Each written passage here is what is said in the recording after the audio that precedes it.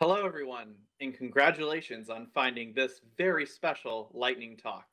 In this session, Conrad and I will be giving you a behind the scenes look into how DevNet Create operates. Since we don't have much time together, we're going to start by showing you the process first, and then we'll break it down bit by bit so you can see how it all works. Now, this may or may not be a bit under the radar, so if anyone asks, just tell them you got lost while looking for the rest room. They love API jokes. All right, let's take a look. Notice here that the DevNet Create site is currently offline. The server terminal is reporting that the kickstart process has not been initiated. It's time to take matters into our own hands, or feet in this case. Just keep spinning, just keep spinning. What do? We spin. Yes, we've got power. Now we'll route that power to the DevNet detector. And with that online, we also need some lighting for it to be able to see sufficiently and do its job. Perfect. Up next, the detection process.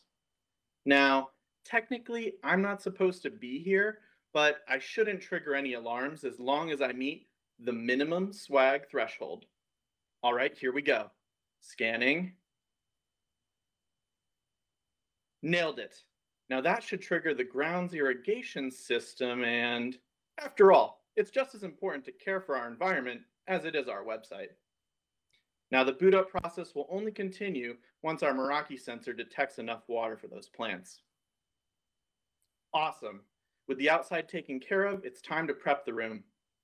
We'll increase the airflow, of course, to help keep the equipment cool, but it also helps us close the door. Just a bit further. Come on. Awesome. With the room secured, the final processes should start to kick in. And let's see. Wait. Oh, status bot seems to have messaged. This looks promising. We're online. Woo! We made it. As you can see, a lot goes into making this incredible event happen. Let's dive into exactly what we saw, how it all comes together, and maybe answer that question about just how many APIs we can fit into a single Lightning talk. Here you'll see that we're reviewing the boot up script, which is written in Python. Of course, every good script starts with a number of import statements. Let's highlight a few of the important ones. Boot up utils references some custom code snippets that we'll use as helper functions in order to interact with some of the less standard or non-Cisco APIs. The Meraki library will be used a number of times throughout this boot up to simplify our code when interacting with various Meraki products. We're also using the WebEx Teams SDK library in order to send that final notification from our DevNet Create status bot. And the rest of the imports simply provide additional functions to our overall code. After configuring the logging functionality, we get into the main process. The first block of code deals with the kickstart. As part of some overall energy consumption efforts, or conservation efforts, it turns out that once the server is off, we don't actually have enough power to start it back up without a little extra help, as you saw. In order to check if sufficient power is available, we start by using APIs to establish a connection with the kickstart power source and authenticate to it with our credentials. At this point, the boot up process will repeatedly loop until that kickstart power flag is set to true. And in order for this to happen, every cycle through the loop, it'll check in with the kickstart power source, or KPS for short, and we'll use an API call to determine how much power has been generated. Once the minimum threshold, which at this point is 250 kilojoules, has been met, the flag will be set to true, and we'll be on our way to the next step. With sufficient power finally available, we can begin the process of utilizing said power. We start by logging into the Meraki dashboard using the dashboard API library. We'll then grab the organization ID that corresponds for the DevNet Create organization. From there, we grab all the devices within the organization and also make a quick dictionary just to help map the device names to their serial numbers. This will make things a little bit easier going forward. The DevNet detector is physically connected to the device called main switch via port 7.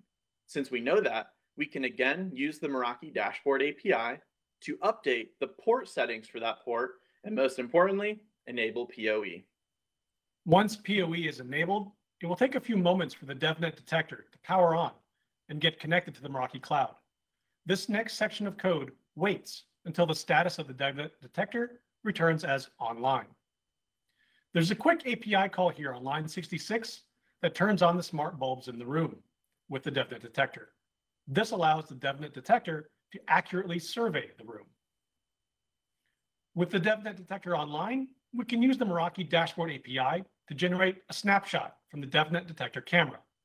We then take that snapshot and pass it to an image processing API, which extracts text from within the snapshot image. This part of the process will loop until the returned list of text extracted from the image contains the word DevNet, which indicates that someone or something with DevNet swag is in the frame. Once DevNet swag has been identified, the next logical course of action is to activate the irrigation system. Using a helper function, we can send an API request to the smart watering system to begin watering the DevNet Create grounds. In order to care for the grounds well, we've installed Meraki MT12 sensors to help us identify when water is detected. These sensors are so new that the API calls are still in beta, which means we just have to use a helper function to do that. Once we know that our outside is taken care of, we can focus on the final touches inside the server room. First off, every good server room is only as good as its ventilation. So we start by using a helper function in order to make an API call to our smart fan, telling it to turn on. As mentioned earlier, this ventilation system is dual purpose because it not only keeps the room cool, but it also moves enough air to help shut the door to the room. And before we can go live, our last check ensures that the server room door is shut using a Meraki MT20 sensor. Just like before, we make a simple API call to the Meraki dashboard to retrieve the current status and verify that it's closed. With everything else in place, we call one last helper function to finalize the boot up sequence. And last, but certainly not least, we authenticate via the WebEx API as our DevNet Create status bot and send a message that the server is online with an included link to check it out. Did you catch how many different APIs were used in the process? There's roughly 10 major steps involved, but several of those steps utilize multiple calls depending on authentication, maybe getting a list of devices, etc. So 30, 40, 50? And I hear they're planning on adding even more going forward. Either way, we hope you enjoyed this behind-the-scenes look into how DevNet Create works. Feel free to rewatch the beginning of the session again and see it all come together. And if you're interested in learning more, be sure to check out the DevNet website to see what amazing things you can start connecting today. Thank you.